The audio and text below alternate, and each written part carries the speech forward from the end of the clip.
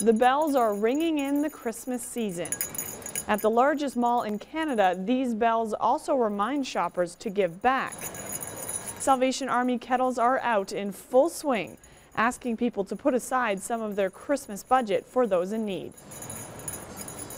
You see all kinds. You see the person who can come and put a $20 bill in, or even a $50.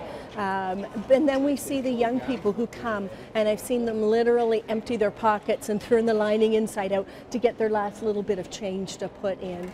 Canadians are in a giving mood in 2012. According to a new report from Bank of Montreal, Canadians are giving 10% more to charity than last year. 79% of Canadians gave to charity in the last 12 months. Ontario led the country for the most individuals who gave, followed by the Prairie provinces. We did look at Salvation Army donations about a year ago, and the trend would seem to show the same statistics. One of the things we noticed is that in Alberta in particular, there's not as many donations, but they're higher average donation.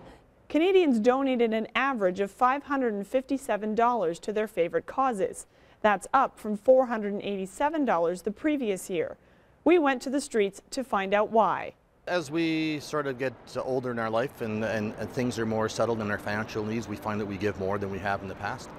So I know we do have a lot of charities that we give to now, sort of as a habit more than anything else, and knowing that it's better to give to those who are needy. It's my community, you know, and it's just we see these people and we know they are in need, and we can afford to give, so that's what we do. I'm gonna say it. I usually don't give to charity just because I live paycheck to paycheck. It's one of those things I don't usually have all that much money to give back to the community. So it's usually one of those things I do goods. I give away old clothes that either don't fit or I haven't worn in like several hundred years. So I'm usually a goods person. Maybe we're reminded more of, with all the media, maybe we're reminded more of people in need. I don't know. Yeah, we're world problems and catastrophes are in our face all the time. Some Canadians are more charitable because it's easier than ever to give with today's technology. You can go online, you can use a QR code, or you can even text in to donate. For example, I just gave $5 to the Salvation Army with just a few clicks of a button. For a lot of years now, we're not carrying cash on us, so we've been able to implement text to donate. So people can text the word HOPE 2001 to 45678, and it's an automatic $5 donation. You know, technology is one of those things that is so important in our day-to-day living for a lot of people right now, that maybe it's just that convenience. They don't have to go down and give, you know, fill out a donation slip. They can just do it all online from the convenience of their home. For whatever reason Canadians choose to give, their efforts are appreciated, because while donations are up, so are the needs of charities. Anywhere across the country, need for Salvation Army services is up 20 to 30%. So people in our country are still really struggling with finding the basic necessities. The report also listed the types of causes Canadians give to the most. In first is health and medical, followed by anti-poverty, animal welfare, and education. The report also cited religious groups make up a large portion of Canadians' charitable giving. That doesn't surprise Pastor Pollock. You look at historically throughout history, and it has been religious groups that have really helped a lot when there's needs, with welfare, with things, when there are disasters that take place. It's been the religious groups that have stepped in to do that. And so I think people even have that in their minds when they give, saying, I'm giving to this religious organization and that really is going to help. There's still even the element of trust, where people say, I trust this religious organization with my money, whereas in some of the other organizations out there, you may still struggle a little bit with that. Pastor Aaron says it is positive news Canadians are giving more to charity. However, he hasn't seen an increase in the number of people tithing.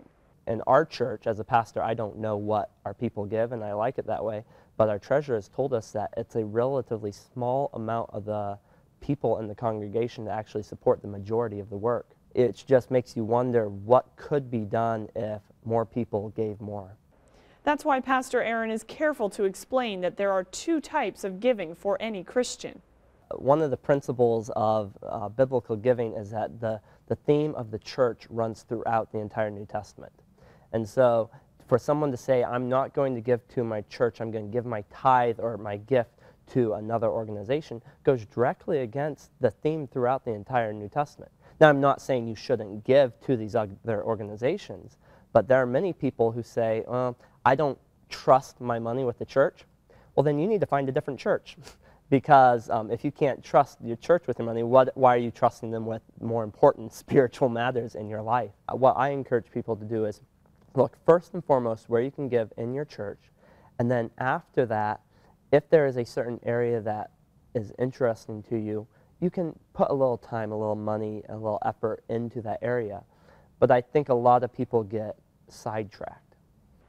Whether you are giving to the church or a charitable organization, Pastor Aaron says it's your attitude that counts. So many people come and say, well, how much do I have to give? It's sort of like saying, how much do I have to give for my wife? Or how much do I have to give for my kids? And the point is if you love your wife, if you love your kids, you're not going to say how much, what's the limit? You're going to say, how much can I give? Some people may only be able to give 5%, but if their attitude is right, that's really crucial. We might happily give a little more during the Christmas season. Those at the Salvation Army believe Canadians have the right attitude all year long, whether they are giving less or giving more. As good, kind-hearted Canadians, we don't want to see anybody in need and struggling.